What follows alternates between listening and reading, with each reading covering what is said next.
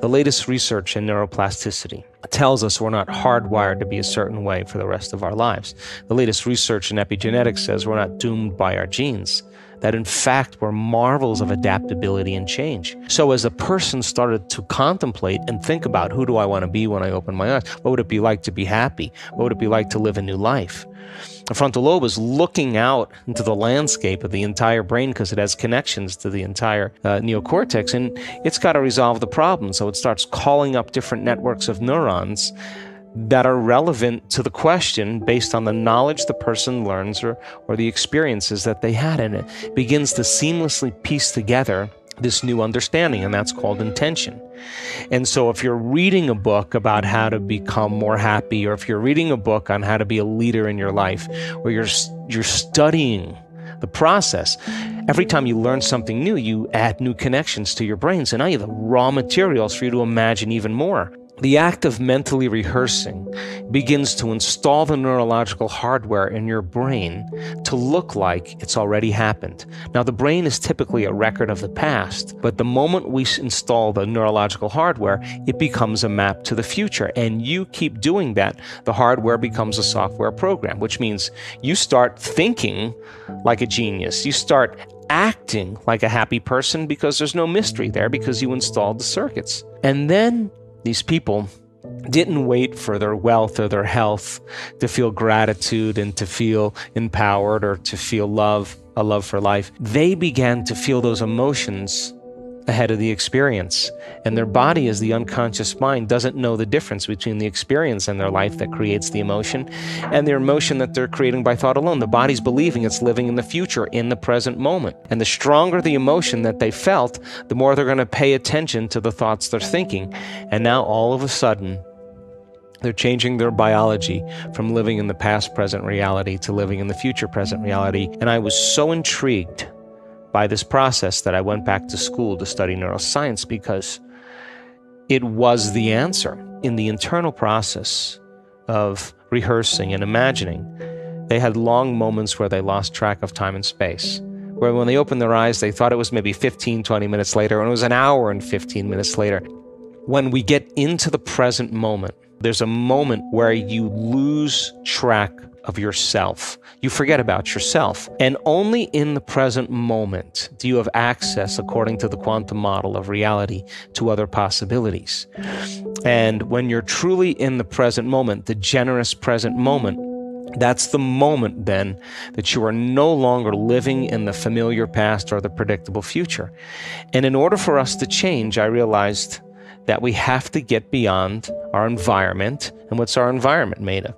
People, husbands, kids, bosses, objects, things, places. You got to get beyond your emotions, your body, your pain, your disease. And you got to get beyond this concept of linear time. So when we get beyond our body, our environment, and time, we become pure consciousness. And now that consciousness can begin to connect to the consciousness of the field. And all of a sudden I realized that when people are nobody, no one, no thing, no where, and no time, that's the moment. They're no longer a face, they're no longer a culture, they're no longer a skin color, they're no longer a mother, they're no longer a grandmother, no longer a doctor or an attorney, they're no longer a nurse, they're pure consciousness. And that is the element that we begin to connect to something greater. So I wrote a book about it. And then I wound up on this documentary called What the Bleep Do We Know? And that became an overnight sensation. And we did all these conferences, all the scientists all over the world. And at the end of every conference, we had panel discussions. And I started listening to the people's questions during those panel discussions. And they asked really three important questions. How do we do it? Which is a good question. How do our thoughts affect our body or our life? Second question, if our personality creates our personal reality, and it does, and our personality is made up of how we think, how we act, and how we feel, in order for me to change my personal reality, I have to change my personality. Why the hell is it so hard to change? And I thought that was a really good question. And the third thing was, what do you do? So I started teaching these Friday night, all day Saturday events and giving people the understanding of brain science and brain waves and the quantum model, and showing them pictures of neurons connecting and disconnecting, what neural nets are and how the brain works and what focus concentration looks like, and begin to create something where people could really begin to practice at home. And basically I said, okay, well, if these are the 4 principles that these people used in my first book to heal based on my investigation, it should work for sick people or normal people. The process is exactly the same. We got to unlearn and relearn. We got to break the habit of the old self, reinvent a new self. We got to unfire and unwire and refire and rewire. We have to prune synaptic connections and sprout new connections. Unmemorize emotions stored in the body, and then we have to recondition the body to a new mind and to a new emotion, to stop signaling the same genes in the same way and begin to signal new genes in new ways, to pull our attention and our energy out of the familiar past and begin to invest our attention and energy into a new future, to go from the known to the unknown.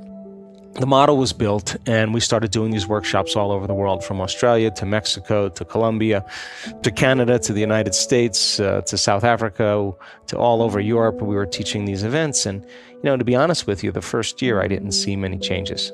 We saw some people be happier, a greater sense of well-being, but no real breakthroughs. But at the end of these introductory level courses, people would ask, can you teach another level? So then I taught a level 2, and then at the end of that, they said, could you teach another level? Then we taught a level 3, and then they said, can you teach another level? And I said, I don't know anything else. But right around that point, I started having some really profound mystical experiences. Those mystical moments were so profound that I couldn't go back to be Joe Dispenza again.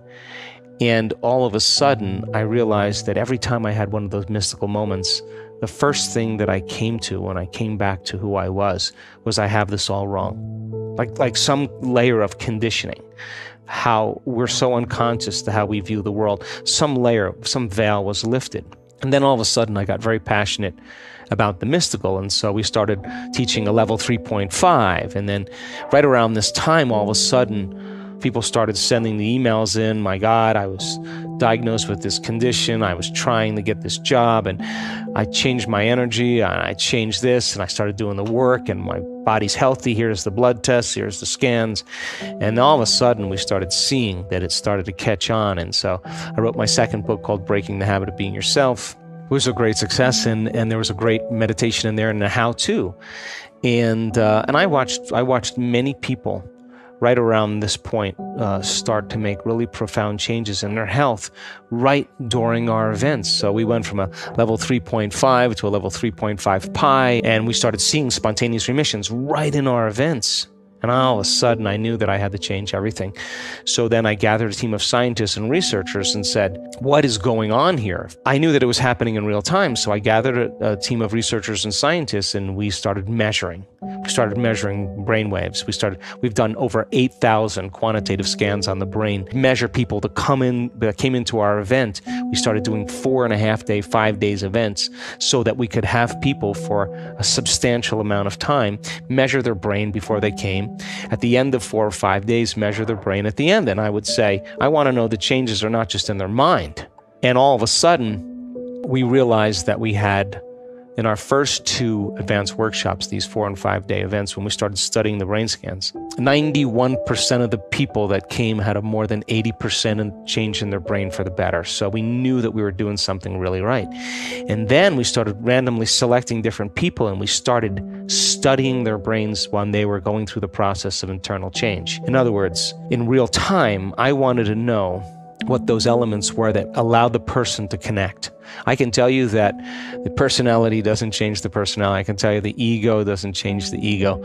I can tell you that matter takes a long time to change matter, that the brain takes a long time to change the brain. Only when you become pure consciousness, that consciousness is the phenomena above the brain and matter. And we started realizing that when people are stressed out or they're emotional, and they start analyzing themselves and their lives within some disturbing emotion, they make their brain worse every time, not just once or every time. So we did over 5,000 HRV scans on the heart, because when you're stressed out and when you're impatient and when you're frustrated, the heart beats out of rhythm because it believes that there's a predator behind the corner here, or you're worried about the next thing that's going to happen.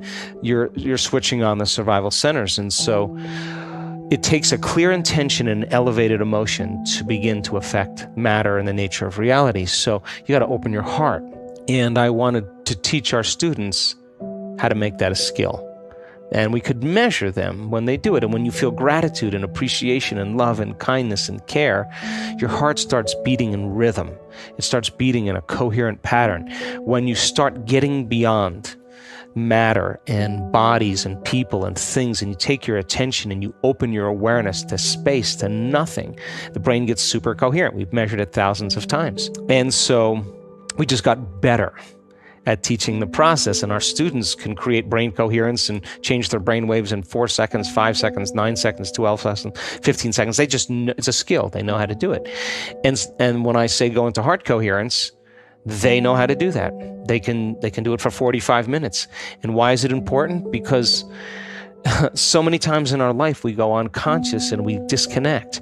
And when the heart is beating coherently, it produces a measurable magnetic field that can be up to 3 meters wide. That's a magnetic field that allows you to begin to spread your energy. And that energy is a frequency, and frequency carries information. And now that energy can carry the thought of your abundance. It carry the thought of your wealth, because all thoughts have a frequency.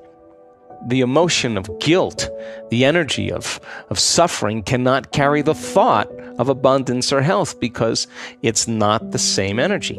And just like you could say, I'm healthy, I'm healthy, I'm healthy, I'm healthy with your conscious mind, and if your body's been emotionally conditioned into unhappiness or pain, that thought never makes it to your body, and there's no connection between the mind and body. So when people elevate their emotional states, like in a state of gratitude, the emotional signature of gratitude means the event has already happened. It means when you give thanks, you're getting something. So when you start giving thanks, your body's in a perfect state of receiving. So we want people to change their energy and to create this heart coherence, and we want to measure them. We want to know that we can say to them, you're doing it or you're not doing it. So we measured the energy of the room, because we started seeing people saying, wow, the energy is incredible. And so many of our events in the 19 different advanced workshops we did in the last 5 years, the energy in the room has always gone up. We measured the energy around people's bodies. If you're freeing your body from the chains of those emotions that keep you anchored from the past, you should go from particle to wave, from matter to energy, liberating energy and freeing your body. So we measured the energy centers of the body, because we teach our students that each one of these energy centers are centers of information. They have their own frequency, they have their own intent, they have their own consciousness, they have their own glands, their own hormones, their own chemicals, their own individual little brains, and they're under the control of the autonomic nervous system. So people have to learn how to change their brain waves to get into their autonomic nervous system to begin to reprogram these different energy centers. And I thought, well, people are healing, but let's find the instruments to show us that those changes are actually scientifically based. So we found an instrument in Russia, and we measured thousands of people's energy. We also have done measurements on immune regulation, and we found that just a few times a day, 10 minutes a day for 4 days, just elevating your emotional state will strengthen your immune system by more than 50%. We've measured genetic changes. We've measured 7,500 different gene regulations, and our students have changed their genetic expression in 4 days. Genes that downregulate tumors and cancer growth, genes that are responsible for neurogenesis, not just making new connections, but the growth of new neurons in response to novel experiences and learning. The gene that stimulates or downregulates oxidative stress and begins to cause the body to move back into balance, anti-cancer, anti-aging, anti-heart disease, anti-stroke, anti-neurodegenerative. The gene that activates stem cells to go to damaged tissues and repair them. The gene that activates microtubules. The microtubules are the skeletal structures of the cell that vibrate and emit light coherent